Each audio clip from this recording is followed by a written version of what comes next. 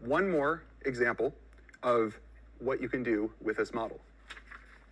So I have here a nice hand-drawn mock-up of a joke website, definitely worthy of being put up on my refrigerator. So I'm just going to take out my phone, literally take a photo of this mock-up, and then I'm going to send it to our Discord.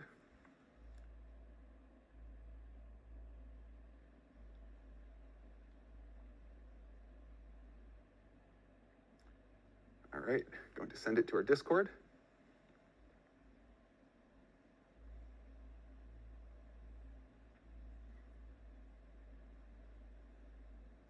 This is, of course, the rockiest part, making sure that we actually send it to the right channel.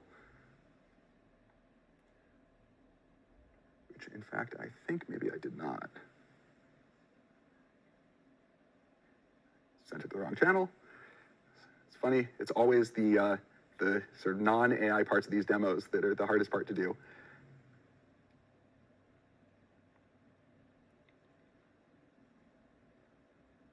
And here we go.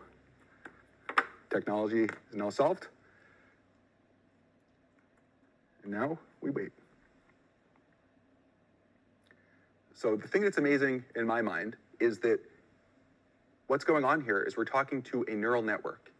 And this neural network was trained to predict what comes next, right? It played this game of sort of being shown a partial document and then predicted what comes next across an unimaginably large amount of content. And from there, it learns all of these skills that you can apply in all of these very flexible ways. And so we can actually take now this output. So literally we just said to output the HTML from that picture. And here we go. Actual working JavaScript, filled in the jokes. For comparison, this was the original of our mockup. And so there you go, going from hand-drawn, beautiful art, if I do say so myself, to working website. And this is all just potential, right? You can see lots of different applications. We ourselves are still figuring out new ways to use this.